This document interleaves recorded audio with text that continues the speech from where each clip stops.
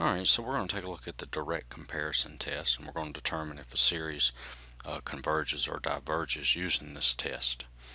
Alright, so we're going to let A be between 0 and B sub n. So if 0 less than A sub n less than or equal to B sub n for all n. If the series B sub n converges, then the series A sub n converges.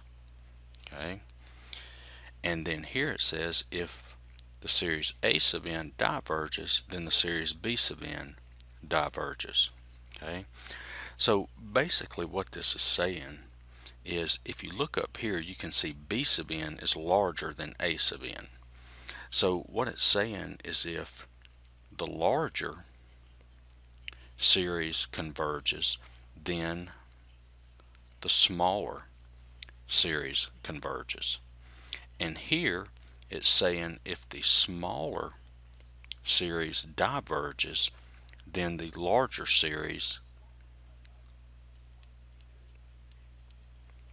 also diverges.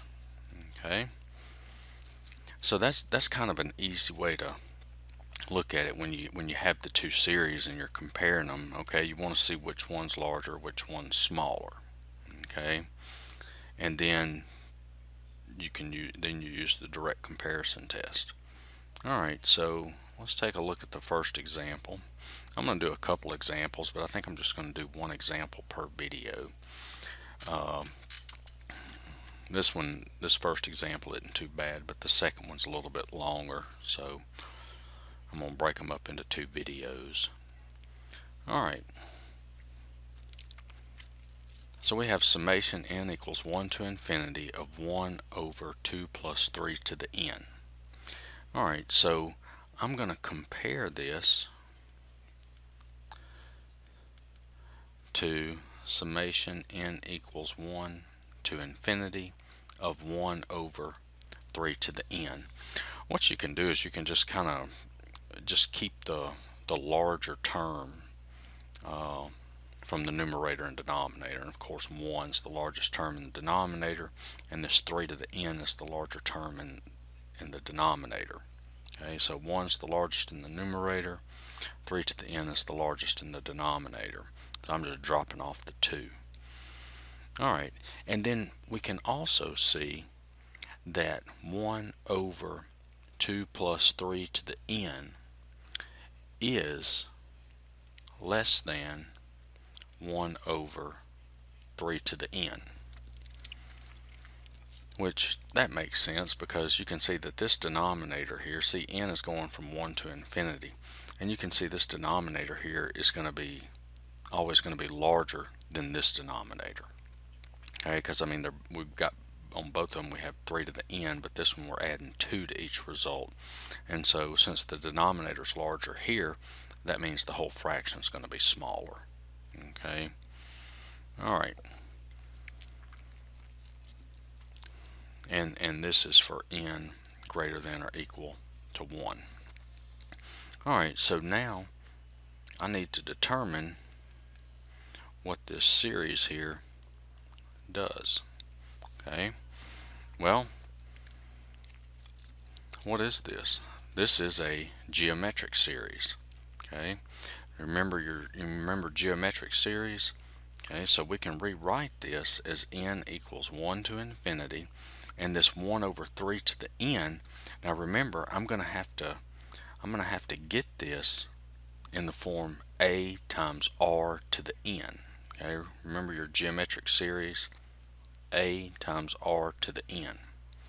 Okay, see my exponent's down here in the denominator, so I'm going to rewrite this as 1 over 3 to the n. So we can see here that r is equal to 1/3. Alright, so we can see here for the geometric series that the absolute value of r, which in this case is 1/3, is between 0 and 1. See, this number here is 1/3, and that's between 0 and 1. So that means this series here converges. Okay, so we can say by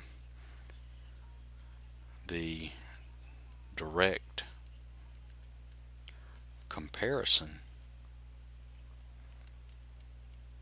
test that our series of 1 over 2 plus 3 to the n also converges. Okay, because remember what it says. Okay, we determined the larger series. Okay, we showed that the larger series converges. And remember, by our theorem, if the larger series converges, then the smaller series also converges. Okay, and that's what we showed. We showed that the larger series converges, so that means the smaller series also converges.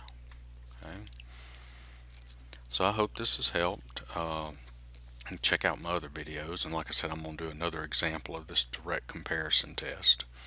Alright, thanks.